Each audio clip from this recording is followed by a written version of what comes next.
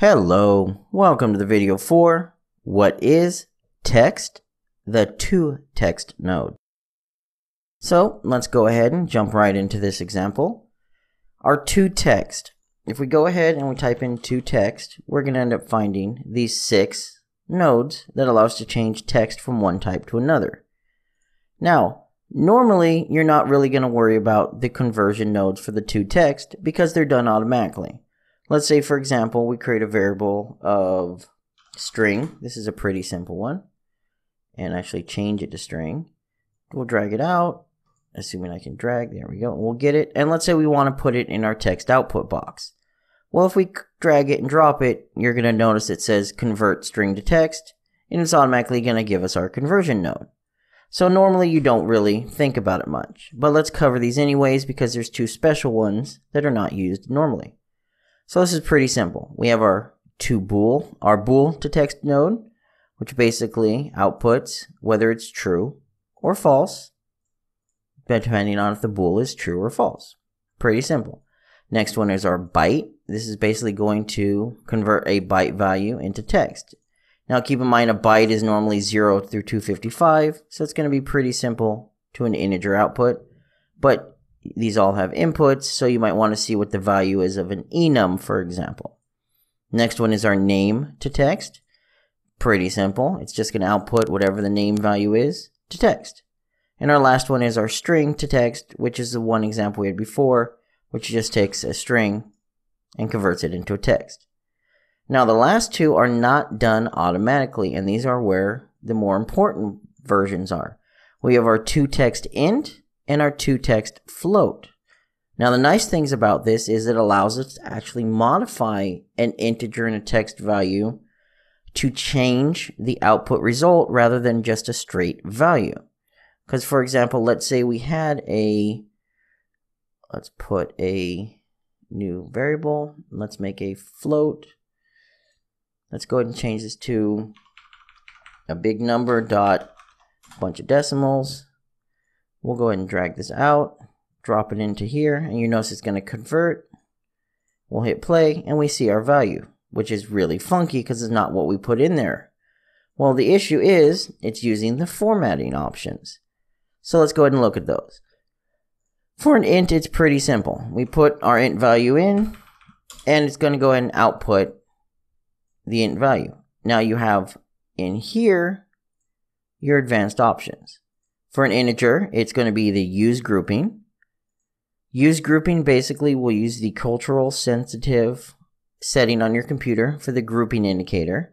In the case of the United States, it's going to be our comma. So we have 10,000 indicated by the comma.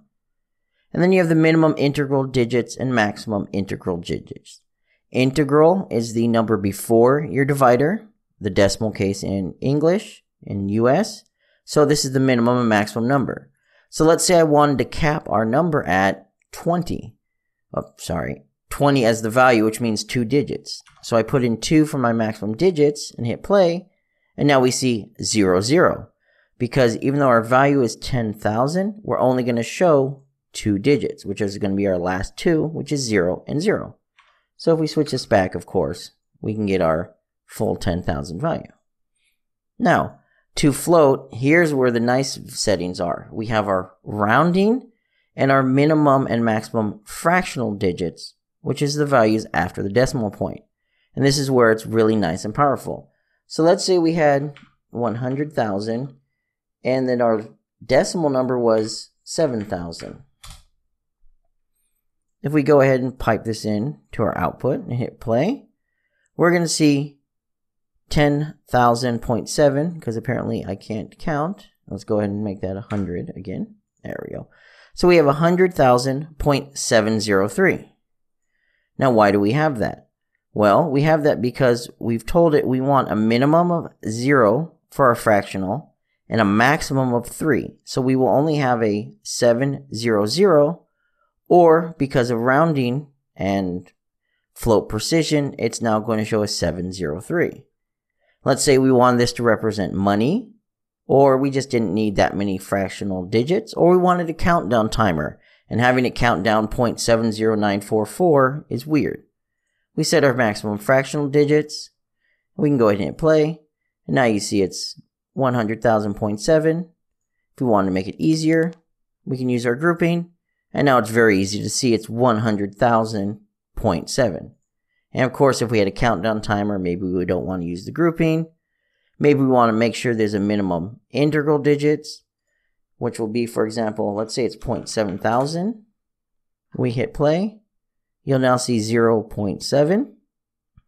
Because we've told it we want at least one number before the decimal, and we only want one number after the decimal. So that's a great way of formatting your floats and your ints to be exactly what you want because, you know, like I said, you have a countdown timer. You're not going to need to see 5 numbers after the decimal. You might want to see 0 after the decimal. You might have, for example, you want a countdown timer, which is a decimal, but you want it to only show a 10, 9, 8. Well, it's pretty simple. You know, we have, let's say it's 100 point, well, I have 200 apparently. Let's go with 100.56. But we want it to be even. Go ahead and just set your maximum fractional to 0. Our minimum, we want to be at least 1. We hit play, and now it's an even number, 101.